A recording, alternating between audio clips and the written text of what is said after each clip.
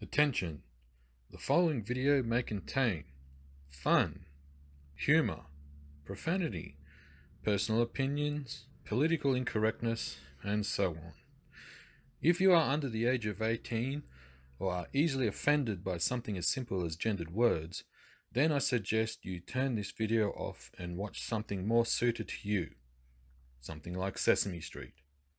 Don't say I didn't warn you. How dare you! G'day guys. Today's video is a bit of an important topic. This is going to be a video on radio control helicopter maintenance, primarily with Nitro helicopters. This video is mainly going to be aimed towards the beginner, novice pilot, and like I said, it's going to be primarily aimed at nitro powered helicopters. Some of the information and some of my tips will be relative to electric helicopters, but we'll be mainly focusing on nitro. So this is something I've been thinking about doing. The maintenance is an important part for any radio controlled model, whether it be helicopters, planes, cars, whatever. And I know that different people will have different opinions and different methods of maintenance, and honestly, there's really no wrong maintenance except no maintenance. So what I'm going to do now is we're going to cut to the table and we're going to go from there. Alright guys, so here we have my Nitro helicopter. It is a Synergy N5C torque tube edition for those playing at home. For those that are unaware, torque tube basically, instead of a belt driven tail rotor, it is a shaft driven tail rotor. And it is obviously nitro. So this is an important subject or topic, however you want to put it. Maintenance is very important when it comes to, especially when it comes to helicopters.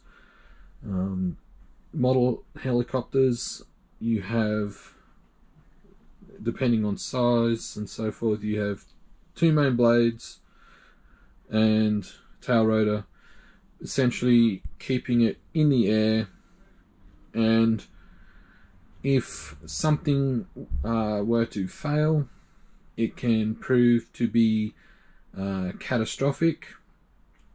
Also, and I don't want to put people off if they're looking at getting into this hobby, it can be dangerous too. You could cause injury to yourself or to others who may be watching or in the immediate area. So maintenance is important.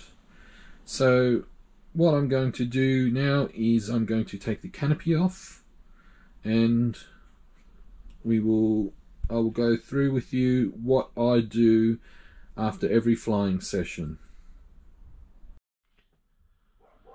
Okay, so we have the canopy off, and what this maintenance that I do, I will do it after every time I come home from the flying field. Now, generally I will fly, if I take this out to the flying field with me, I will probably have anything between 2 and 4 flights, depending on how I feel, how many other models I have with me, and so forth. Now, for the record, I'm going to put this out here straight now. I'm not a 3D pilot. And if you're unfamiliar with that term, I don't do aerobatics. I just fly around. I mean, I do the occasional inverted flight, but when it comes to doing things like TikToks and pirouettes and things like that, that's not my thing. I'm not afraid to admit that my brain doesn't think fast enough to do stuff like that. So I just fly around and I just enjoy flying the helicopter, and that's just my style. So I'm not very hard on my gear. However, if you are looking at getting into 3D flying, this is something, routine maintenance, whether it be just casual flying or 3D flying, is a must, especially if you do 3D, because you are definitely a lot harder on the gear. So when I come home from every flying session, I'll bring it into my workshop here and I will go over it and check things over. So what I'll do is, first of all, I will start with linkages. Now, linkages, so you have your ball ends and ball cups, you have your rods, you have the servo horns, and what I will do is I will visually inspect them and also get a little hands-on. So what I'll do is I will go twist them, see if they bind, give them a bit of pressure like so to see if they pop off. Because what you got to remember too, especially with like your rotor head and your tail rotor, well, more so with your main rotor, as this is spinning, you've got constant movement especially with these linkages here. Not so much the ones that control the swash plate, but more so with like these ones here on the rotor head. As it's spinning, you've got movement. So basically, just to exaggerate it, the ball is constantly moving around like that at a high rate of speed. So it's doing that, like those ball ends are moving around and so forth like that inside the rod ends. So there's a lot of wear on that, and after a period of time it can wear out. So what I like to do is like to put a bit of pressure on it to see if there's any movement or if it pops out, and that's all good. So I will move down, I will check all the other rod ends. In a sec, I should put that on silent so I'm not being disturbed. Okay, where were we? Alright, so I will go through all the rod ends again. Now these don't move as much as the ones on the main rotor, but they still move, so I will check them, and I'll do the same thing. I'll put some pressure on there to see if it pops off, which they aren't, which is good. I also check like the cranks here, see if there's any slop in the bearings, and that's all well and good, and so forth. And the reason why I check all the rod linkages is, what you need to remember is especially with a model that is flybarless, you have a lot of, I guess you call it, gyroscopic energy and pressure going through these rods. Because what you got to remember is, with a flybarless unit, well, with a flybarless helicopter, you have a flybarless unit. So it's a gyro stabilization system. What it's doing is it's calculating so many cycles per second, and so these servos are constantly having to move to correct the helicopter to keep it level, and to keep it moving and keep it smooth. There's a lot of load put on these rod ends as it's flying, especially like, for instance, when you're changing pitch and so forth. That's a lot of load traveling around through those rods. So you want to inspect the rods to make sure that they're not bent, there's no wear in the plastic and so forth. And also check things like here, make sure there's no slop and that. So you want to make sure that these are fine, and especially too with your throttle linkage, you want to make sure that, like for instance, the little arm here on the carburetor, the screw is tight, that holds it on.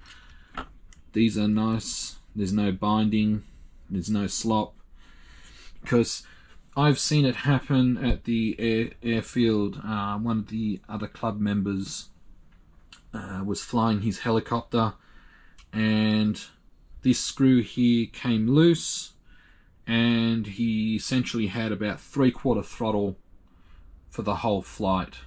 So he couldn't idle down, he couldn't, he had no throttle control.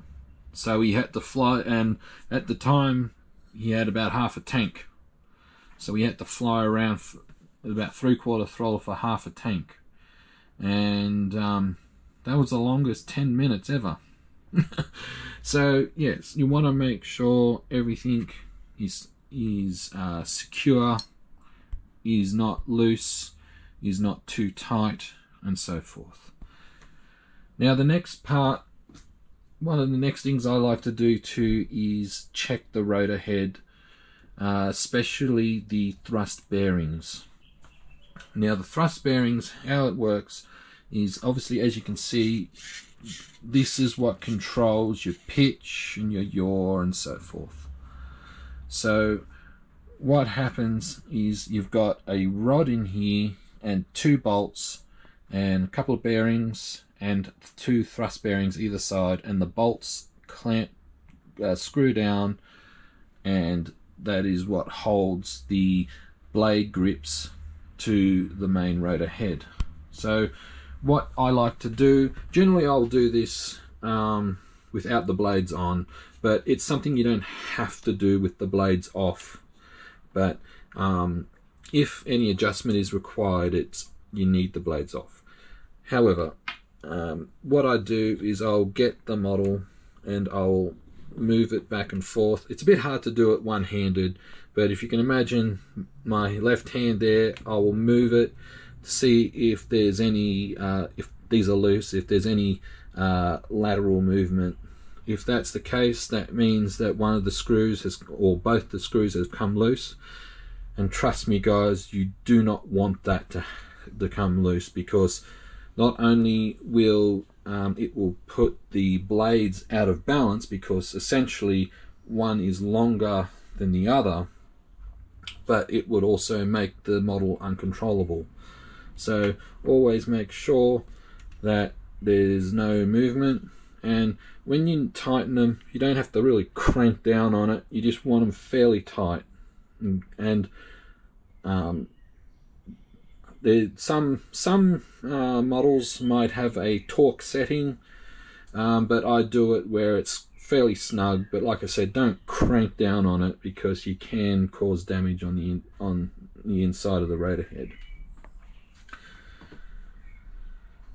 Right, so now the next part, so I like to go over and check the electronics. So that includes the flybarless unit, the servos, the servo leads, and the battery. As well as, now depending on the flybarless unit setup you might, like mine, I run a Spectrum radio, so I have 2 Spectrum satellites, so one here and one here.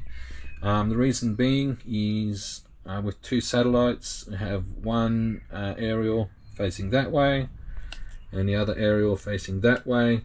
That way you have like a 90-degree setup, which basically covers both axes of reception. Just gives you better reception basically. Anyway, so what I like to do is first of all with the Nitro model, you have a lot of vibration. So I will check. I use Kyosho vibration absorption gel on here. So it's you can just see it there. It's a very soft, thick gel, and as you can see, there is a bit of movement, and it doesn't flop about. But what it does is it takes the vibration from the engine out, so you don't get any interference or out of control movement from the gyro, because the gyro could be going like this. I'm exaggerating it, but just to give you an idea. So that just takes the vibration out.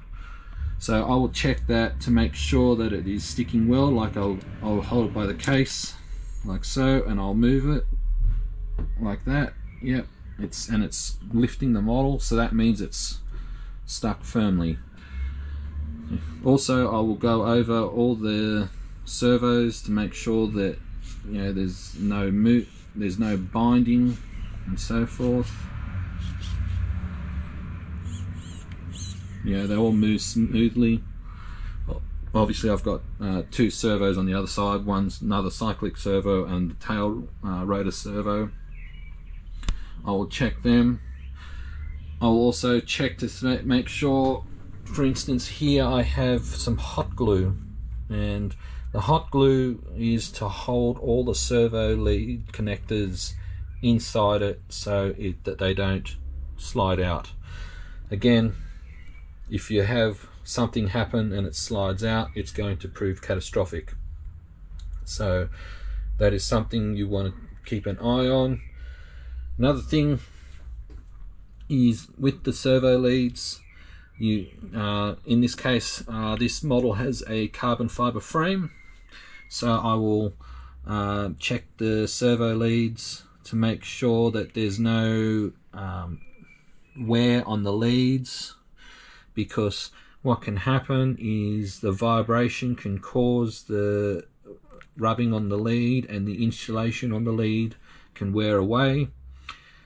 And if you didn't know, carbon fiber is a electrical conductor, and if you get a short, well, you're going to fry your electronics and you're going to crash. So just check over these sort of things. And as you can see here, I need to put a little bit more on, but when I got this model, it came with this rubber seal stuff to go around the outside frame here to hold the tank in. Well, I had stuff left over, and I've put some there and there, and I've done it on the other side. And what this does is it protects the servo leads from rubbing up against the carbon fiber. Just something to prevent anything catastrophic from happening to the model, as I say.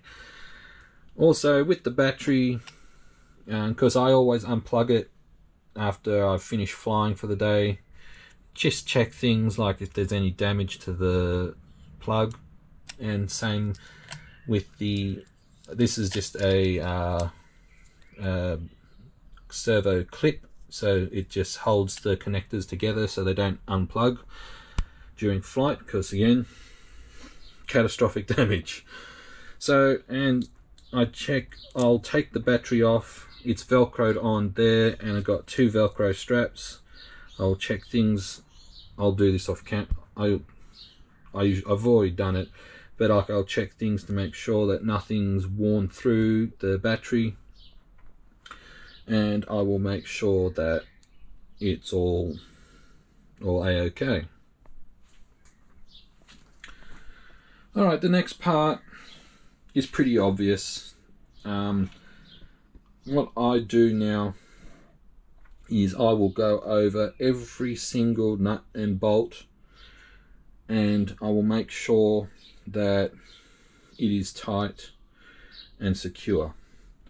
Because again, with a Nitro model, unlike their electric counterparts, Nitro models have a lot of vibration, and with vibration over time, nuts and bolts and screws can work their way loose. So what I like to do, as I said, I go over every single screw and so forth. So, and on this model, most of the hardware is 2mm and 2.5mm hardware. So what I like to do is go over it and give it a turn. Give it a turn. And when I say give it a turn, it's not actually turning, but what I'm doing is I'm getting it and I'm putting a bit of load on the screw to see if there's any movement. Now, as I said, same like with the thrust bearings, don't crank down on it. You just don't want to make sure that, you know, it's nice and, yeah, it's tight. Yep, that's tight. Yep, tight. Yep, that's tight. And like I said, I will go over every single screw from top to bottom, including the main rotor. You've got bearings. Yep, give it a turn. Now it'll move a little bit here, but yep, it's nice and tight. And you want to make sure that the blade grip screws, yep, the control arms for the blade grips, yep, they're nice and tight. You want to make sure this is all tight. And like when I say don't crank down on it, because what can happen is you can strip the screws, and that is something that you don't want, obviously. So, and I will also go over the screws for the servos, and I will also check if you have servos with metal splines. You will want to check to make sure that they're all tight and there's no, because you obviously, I know I'm sounding like a parrot, you don't want things to fail. So that is that part there. What I'm going to do now is I'm going to flip this around and I will go over the engine and fuel system. Alright, so what I'm going to cover here is the fuel system and engine. Now, when it comes to nitro helicopters, this is something that shouldn't be overlooked, which obviously goes without saying, because an engine that runs poorly can cause the helicopter to perform poorly, obviously. But if the engine is out of tune, you can either, if it's too rich or too lean, you can have issues mid-air. Now, when it comes to the fuel line, I will generally replace the fuel line once a year. Especially from, like with me, if you're using a crimp here like this, silicone fuel tubing is fairly resilient. However, after a period of time of like crimping it down and so forth, it can get a little fatigued, and it doesn't last forever, and it's something that shouldn't be overlooked. As well as fuel filters. Now, I'm just running a simple fuel filter past the fuel crimp here. Fuel filters, ones like this one here, can be disassembled and cleaned. However, for the amount of money that they cost, it is the benefit of replacing it once a year outweighs just cleaning it. Because like for instance, I think this little filter here probably costs about $4 Australian. It's probably about $2.75 in US currency, just for reference. So it's just, honestly, for peace of mind, just get it along with the fuel tube and chuck it. Obviously, things like the little T-piece here and the little bung here, a little plug. You know, you can keep that, but don't cheap out. Just replace it, because last thing you want is a clogged fuel filter or any splits in the fuel line. And that goes for the bit of fuel line that's in the tank here. You will want to replace that as well. Like I said, generally once a year, just for peace of mind, because you don't want any damage done, any damaged fuel tube. And generally too, when you come home from flying, or what I like to do when I come home from flying, is I will inspect the fuel tubing. Generally, what I'll do is I'll just have a visual inspection and look at it. If I feel that the engine isn't running right, no matter how much I adjust the mixture needles, what I will do is put the fuel tubing under a bit of a pressure test. And basically what I'll do is I'll pull the tubing off, and into here I can I'll block off each end, and I will blow into this and listen for any hissing noises. What I also might do is rub some soap, like dishwashing soap, over the fuel tubing and see if any bubbles start to appear. And if there are any bubbles, well, obviously there is a split or a hole in the fuel tubing, and I will replace it. So that is what I'll do with the fuel tubing.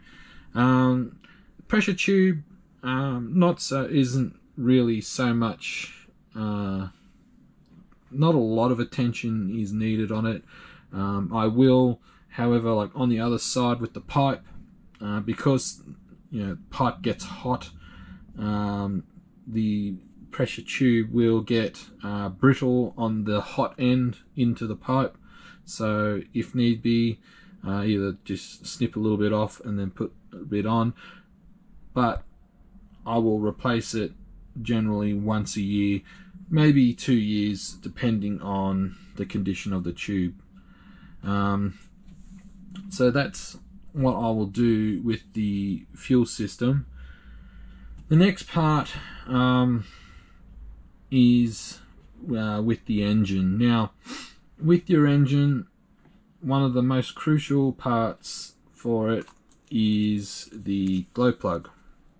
I have a new one here. It's a little bit fiddly and finicky to get out because I've got to take leads off and so forth.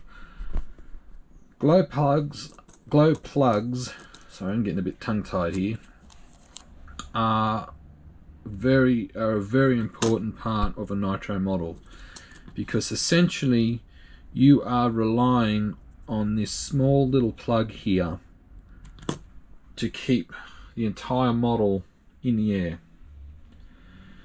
Now, I speak from experience.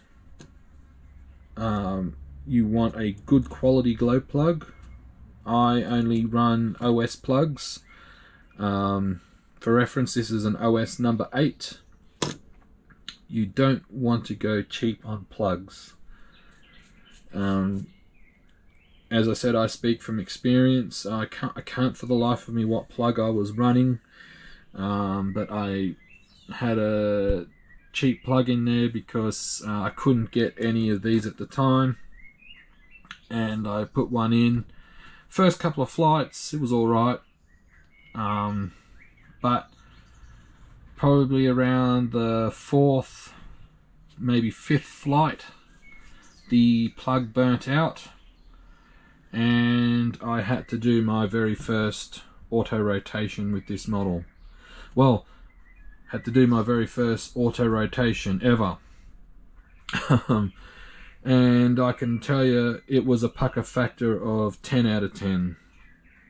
I'd had the I've only had this model for a short period of time, and I changed the plug to this other plug. Like I said, I can't remember what it was, but it was around the equivalent temperature rating as one of these OS number 8s. And fortunately it was about 10 feet off the ground, but it was going, and the engine quit, and yeah, I was puckered up real tight. So plugs are very important. Now when I come back from flying, I will take the plug out and I will inspect it, because your plug has a platinum coil inside it, and that element, as time goes on, that coil starts to deteriorate, and therefore your performance starts to drop, and you won't get good RPM, you won't get good throttle response, and it will quit on you. Now when it comes to replacing plugs, personally for me, I recommend between 12 to 15 flights, depending on how hard you run your model. As I said previously, I'm not a 3D pilot, so I don't go flat chat. I'm not hard on it, so the engine isn't working hard. I just fly around casually. So between 12 and 15 flights, I will take the plug out and I will replace it with a new one. Because this is, as I said, you're relying on this little plug to keep your model in the air. So don't cheap out. Get a decent quality plug, or a good quality plug, and don't get your money's worth out of it. Don't be stingy, guys. It's not worth trying to get as much use out of it. Is not worth it, because the benefit of replacing it at regular intervals is much better than having to replace an entire model because the engine quit, and you could have been upside down doing some aerobatics, so you don't want to have a plug fail on you guys. So now what we'll do is we'll go on to the next part.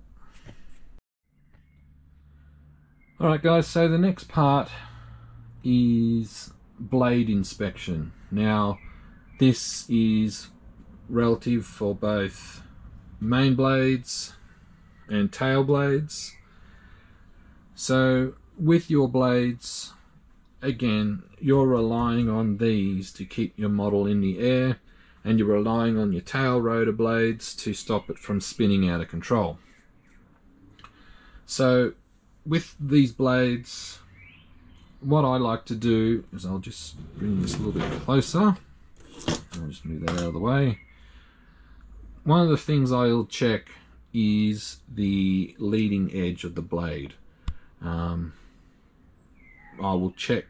Now, before I carry on, this can be done with the blade off, taken off the model, but you can inspect it while it is still attached. So yeah, what I will do is I will check the leading edge first, and I'll run my finger along, or my thumb, whatever feels comfortable, and I will check to see if anything is split. I will run just to see if there's any damage.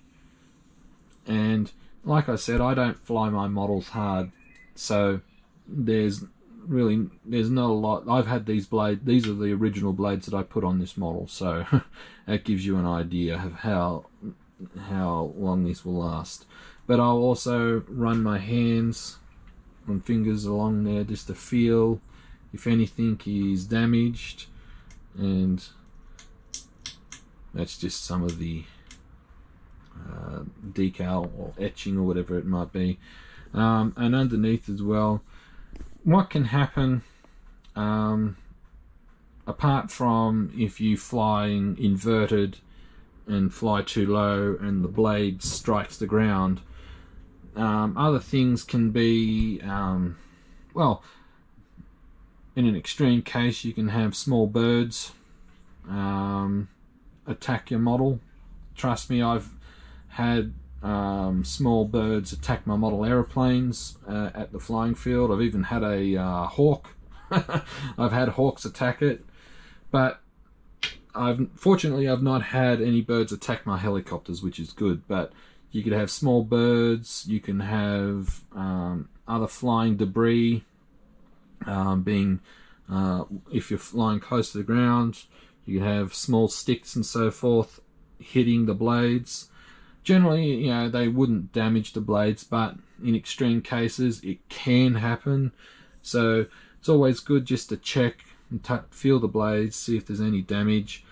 Also too, because you're relying on this bolt here to hold the blade to the blade grip, you have a metal sleeve. Now give me a second guys, I'll be back. I'll have another blade with me. Alright, I'm back. I totally forgot I had some old blades from my old helicopter that I have just laying about. So when it comes to the blades, as I said, check the leading edge, check the top and underneath faces of the blades, but also check to this area here. So that area is right here. That is where the blade grip clamps down, and that is where, and you, as you can see, you have a small metal sleeve that goes through. You want to inspect that to see if that is loose or damaged, because over a period of time, with the blades spinning, the forces of it, like the blades, the G forces of it swinging outwards, but you got the changes in pitch and so forth. After a period of time, that can create stress and damage. So always check the the little sleeve area there too. So that's basically it for the blades and that. And like I said, this is relative to your tail rotor blades, so that just a little bit of inspection can go a long way. Alright, so one of the last things I will do when it comes to inspecting the model is I will inspect the airframe. Now not all models are built the same, have the same components and same materials and so forth. This model has a carbon fiber frame. Now carbon fiber, apart from being an electrical conductor, carbon fiber, especially this particular carbon fiber, it's woven carbon fiber, it is layered. So this is about 2 millimeters thick, this side frame here. So to get that, it's layered and it's epoxied, and then in the factory it's milled out and so forth. So what happens is when it's milled out, the edges are porous. So in other words, it can absorb moisture. So this is a bit of a habit from racing radio control cars, especially with nitro powered cars and with off-road models. With carbon fiber, I always went around the edges with thin CA to seal the edges. Now With a Nitro helicopter, I recommend, if you're a first time builder, to do this before you start assembling it, because especially like with around the fuel tank and you got fuel line here, you don't want fuel being absorbed into the airframe, because what can happen is the carbon fiber can delaminate, and when it delaminates it becomes weaker, and if you're flying aerobatics, it can well, the frame can start to split and get fatigued, and then like a parrot it can crash. So go around, like what I do after flying is I'll get my fingernail and I'll feel if there's any delamination of any kind and so forth, especially around the engine and fuel tank area. Like I said, it's porous, and with your fuel you have oil, and that can get in and seep in and create damage or cause damage. So that is something you want to keep an eye out for, guys. But like I said, with the thin CA glue going around the edges and on the inside and so forth, that just seals the edges and you're less likely to have any issues. Alright guys, so we've come to the last part here. So this last part is all about lubrication. Now lubrication is very important, and I know I sound like a parrot repeating this, but doing this will prevent catastrophic damage done to your helicopter. Lubrication makes things work better, and all moving parts require lubrication. Now, I have heard it said that with Nitro models, not a lot of lubrication is required, because the exhaust being recirculated through the blades goes through the gears and so on and so forth. I mean, that's all very well and good. However, to each their own. I prefer to physically lubricate the moving parts myself. Now, I only use, as you can see here, 2 forms of lubrication. I have some oil and I have some grease. Now, for record, this is fishing reel oil, and it's called Shore Catch Super Gear Oil. Now, I like to use that because it is a thicker viscosity than your general light machine oil that you may get. And this here is Tamiya anti-wear grease, or Tamiya AW grease. I like to use these because in my experience and my opinion, I find that these work the best. Some people might have a disagreement. That is totally fine. Everyone is entitled to their opinion. However, I highly recommend, especially on gears, whether it's main gears, or if your model's like mine and it has a torque tube or shaft driven tail rotor, I strongly recommend this stuff, because it is very, very sticky, and you can get it either in one of these little containers like this, or you can get it in a tube. I can't find my tube, so I've just got this here for visual purposes, but like I said, it is really sticky stuff. Don't have an itchy nose if you have some of this on your fingers.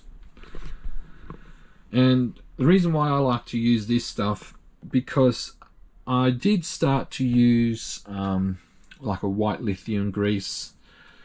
It worked, however, at speed it just flung off, and Like you can see, like remnants of it still left on the main gear here.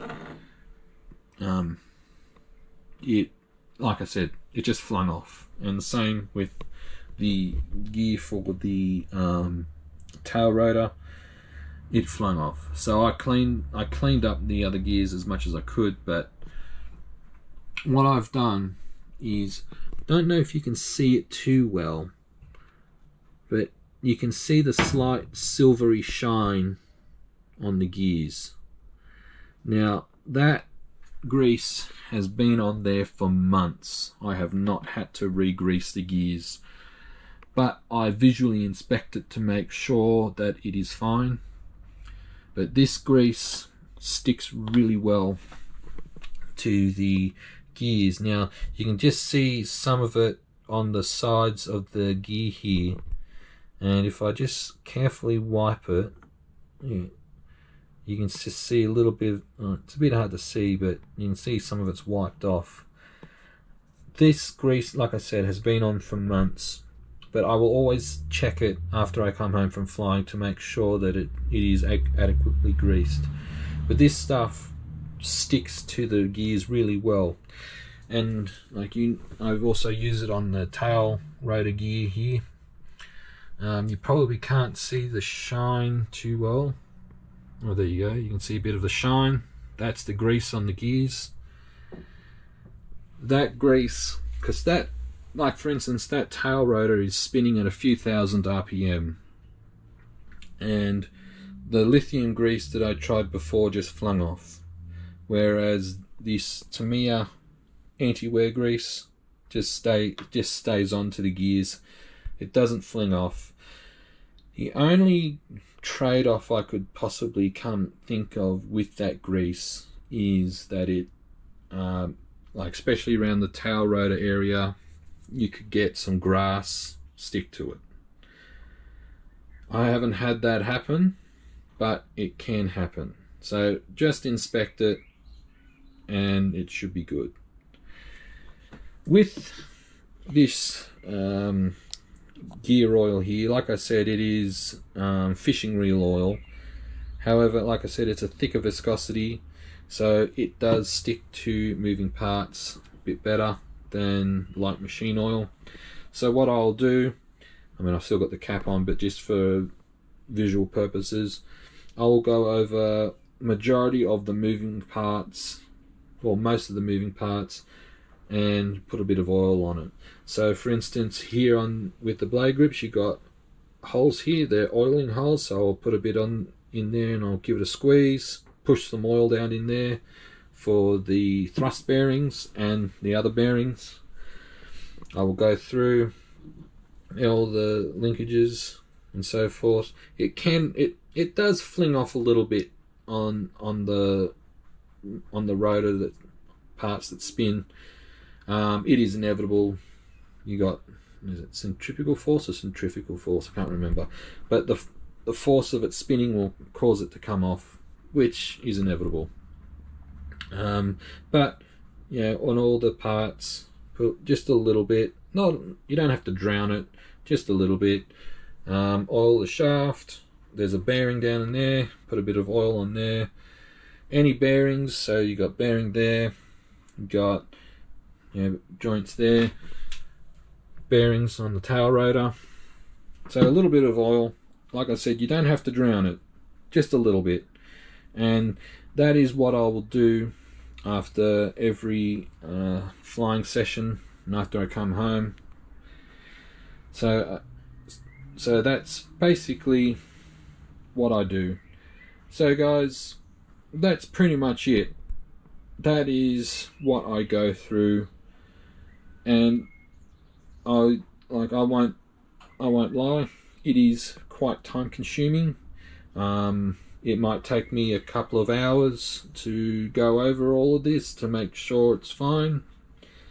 But like I say, this sort of maintenance can mean the difference between a good flying helicopter and a helicopter that'll fly poorly and most likely will crash.